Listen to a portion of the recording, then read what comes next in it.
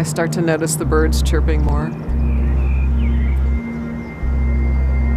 I can just wake up as the city wakes up. It's pretty magical if you're able to be in that moment.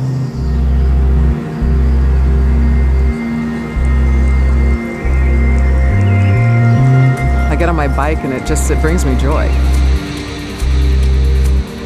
You get to see the flowers blooming, you get to see the trees budding.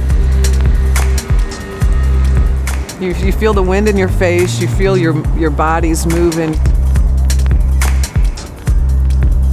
I often will just grab a bike share to get from meeting to meeting. It is so much easier than even taking my bike out. I've got my pass, grab the bike, ride it to wherever I need to go, and walk into the meeting.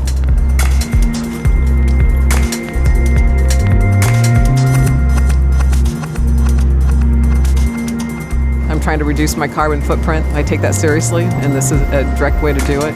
I know that it makes a difference, and that's all we can do is touch what we can touch.